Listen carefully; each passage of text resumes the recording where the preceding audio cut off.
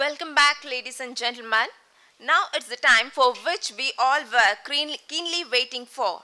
I now request Dr. Sreejith Nanukuttan, sir, an international expert with demonstrated credential in teaching, research, consultancy, and training, who will be the key person for these 5 days Gyan course on whole life management, concrete structures, theory to practice, which is a potential area of concern and need to be well addressed at this point of time. We are entering into the first technical session today, which is based on life cycle management of structures. Introduction. Hope you all enjoy the benefit of these 5 days. Sir, stage is all for you. Right. So, throughout the lecture, my voice will drop, which is good, not a bad thing. So, what you should do is, if you can't hear me at any stage, just ask a question, or pretend to ask a question, or just raise your hand to say something, and I'll change my tone. So, I wanted to say something about life in Belfast, life in Northern Ireland, before we move into the topic, because that gives you a perspective of me as a whole as compared to just learning the topic. We will work the technology as we progress. Okay. While they get the technical stuff sorted, I will show you the life in university. Queen's University is just like any other university. They're very focused on. We're recording it, so I need to be careful. They're very focused on performance, and we have performance requirement in different lines of research and income and teaching and quality and impact. That's the last word is very critical. So we're looking at impact that we can make to the local society as well as to the international society. So the work that I'm doing here, Queen's would be considering that as impact. Okay. So what they require is that the research that we do in the university is taken out to the society as fast as we can. They have a lot of mechanism in place for us to take that. So whether that's a short, medium enterprise, a business enterprise, or if it is a societal organization or a charity. University is very good in encouraging us to take part in all of that. And the large part of it, they do fund a lot of our activities as well. But besides that, I wanted to show something about Queen's. Unlike the closed university that you see here, Queen's is an open university in the sense that all the buildings are across the different streets. So public does live in between us, and everything is kind of openly provided. So that's the main university building, and only administration and weddings happen there. I didn't say we're quite business oriented, so it's mainly used for it's a venue, it's a classic venue. Obviously, weddings would like to happen there, and that's the courtyard. This is our students' union. Students get the best facility, clearly. And that's us, the civil engineering block. It looks like a pentagon. But yeah. But civil, looking back at the history, civil started in 1850, along with when the university started. But then civil was part of physics. So civil and physics were together as a single department. And it shows you the origins of civil engineering as well, because physics was a large part of our curriculum, and it was taught jointly anyway.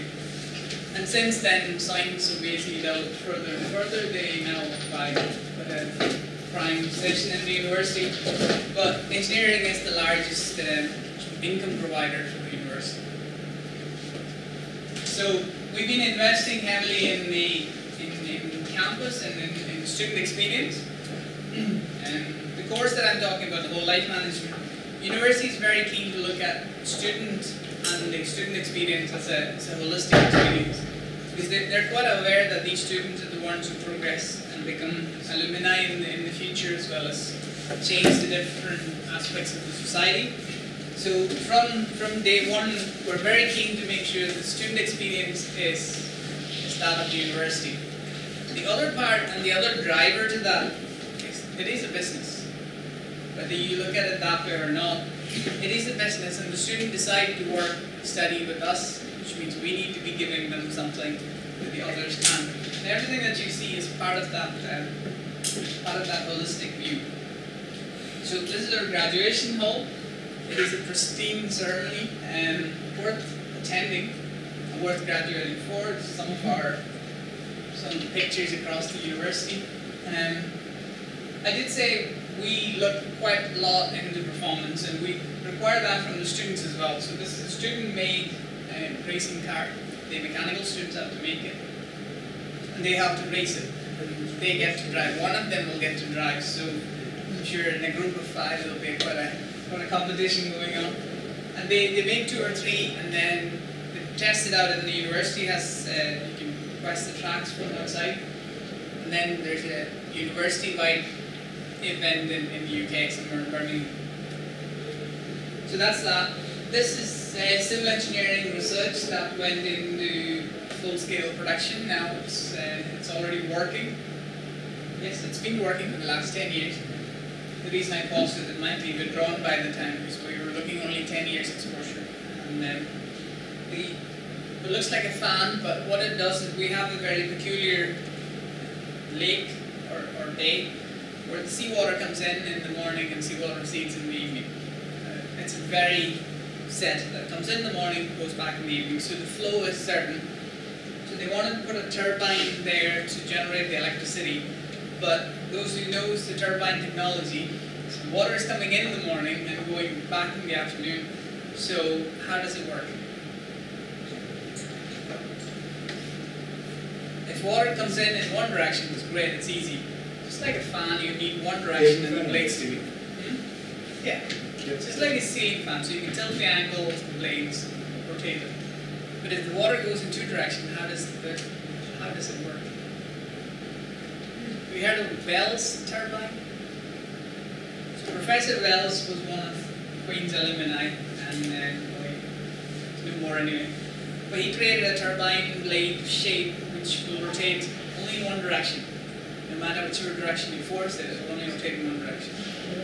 So by designing that, and by designing the blades in that way, that means no matter which way the tide works, it will only rotate in one direction. So you can create electricity in a bit more realistic fashion and a bit more faster. So many of that technology is thereafter applied in different energy generation devices. That's entirely our civil engineering department working on it.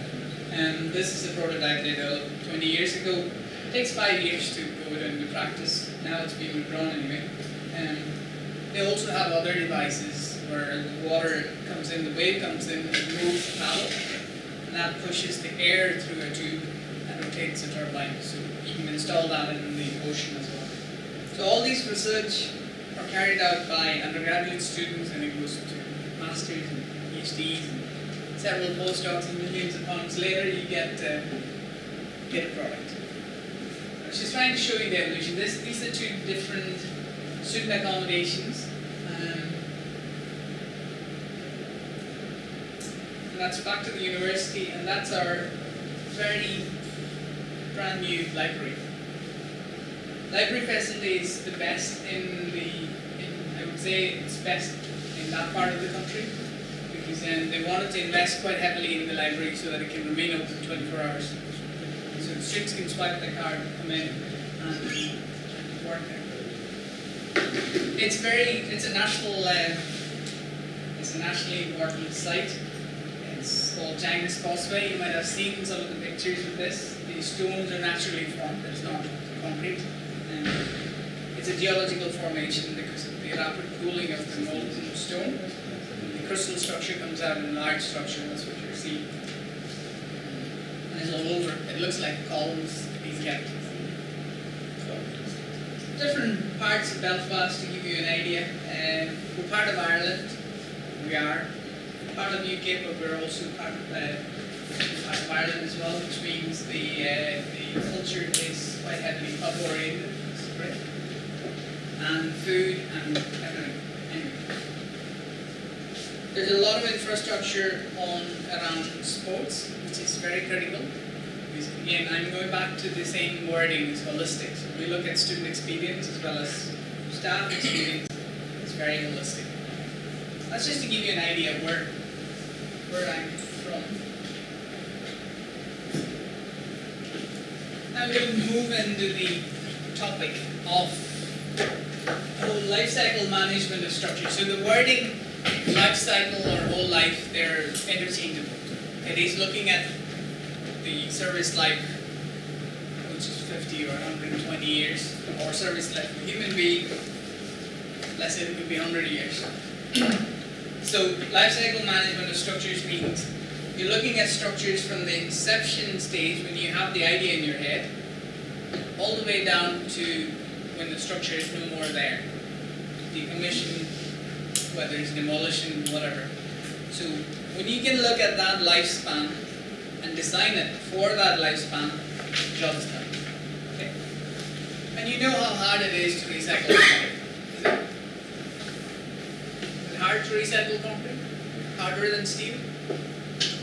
Yes, it is. Yes. It's easy to put together, but it is very hard to recycle it. I'm not saying it's impossible. I mean, the technology exists for recycling, but it needs investment, it needs time, it needs resources. So, this is the only portion where I'm going to talk about steel structures as well, or I'm going to move into steel a little bit, because quite often structures could be both steel and concrete. And I'm not talking about the reinforcement steel, I'm talking about structural steel. So, in the UK, and I'm saying that very deliberately, but I'm sure in the UK context also resonates here. The pre-construction cost of a structure, assume that's the total pre-construction cost, could be 200,000, could be 100,000 is equal to 1 crore here.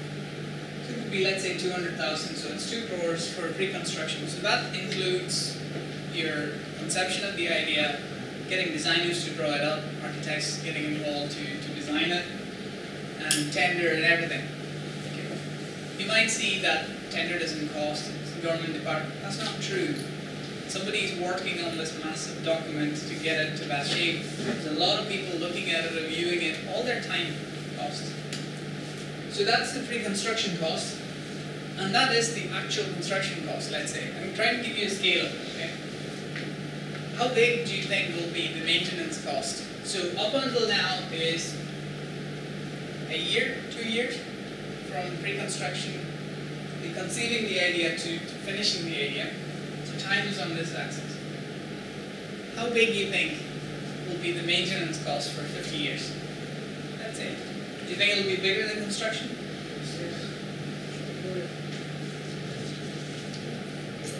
You're aware of different structures that you're managing. Some of the structures, no, the maintenance cost will be low. Some of the structures, maintenance cost will be absolutely high.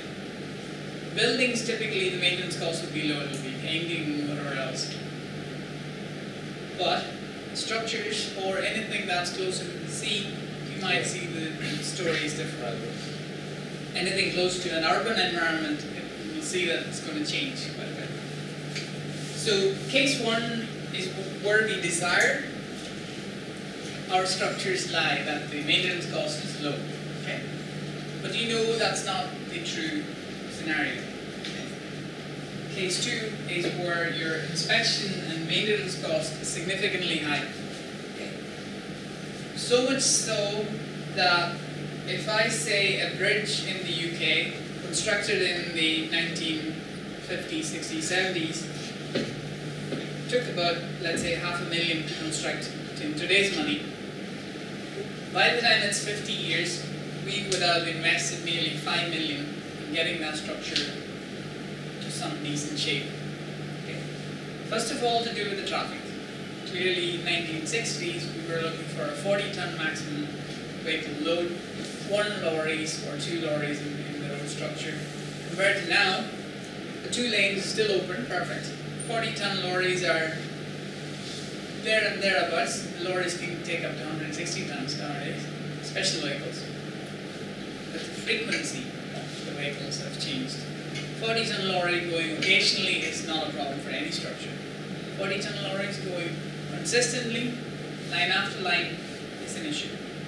And as the vehicle load increases, the vehicle load will definitely increase. Because the demand for transit is high, which means the vehicles will have more and more access means their loading will actually be higher. They're not point loads. It's okay now. Which means this is majority of our structures in the UK. I'm not the only person saying it, even the government is proving that that's where it is. And I worked with the Roads Authority in Northern Ireland. We were looking at different cases, different structures to see, do they lie in case 1, do they lie in case 2. So what we figured out is things like culverts and water structures, trying to take water away from it, quite often tend to be in case 1. They're shielded from the external exposure. They're only exposed to what it's carrying. Okay? But any other structure, like road bridges, for example, definitely are in case 2. What more alarming to them is the sewage network is extreme end of case 2, entirely. And any other agriculture environment, so you can do anaerobic digesters. This is where all the cow dung goes in and biogas is produced. A lot of concrete is being used nowadays for the seal and tank. That's case 2. And also the service life is questionable these days. But if you're lucky, you get 20 years. That's best. So a lot more of our structures are now starting to fall into that category. That's the picture today. Okay. Is the CO2 concentration on the environment increasing or decreasing? Good. Consensus. I'm sure the politicians don't agree with that, but not in the UK anyway. There's 2 camps clearly. But the CO2 concentration has increased notably. That means all our buildings are now surrounded by more CO2. There's more chance for them to carbonate. The faster they will carbonate. And the worst part is the peaks of the temperature. So in summer, the temperature will peak in the UK. And in winter, we're expecting the winter to be harsher winter. So that peak means in winter, we will put more salt. And in summer, we will have more CO2. So that creates a new exposure environment for us. We have known that for a while now. It's the combined CO2 and fluoride environment. We've been working it for about 10 years now. And we know up to a certain time, combined is good because carbon dioxide will make the structure a bit more denser, which is good. But after that certain time is elapsed, things will go really fast. And when it goes really fast, the deterioration will be really, really fast. So all I can say at this stage is the future remains uncertain on whether it will go faster deterioration or slower. But looking at the past, you can almost certainly say, expect the worst. So those are case 1, case 2. I'm going to show you some examples. I've removed the location of the structure, but left the name where the town is. These are coastal and hydraulic assets used for river and flooding relief.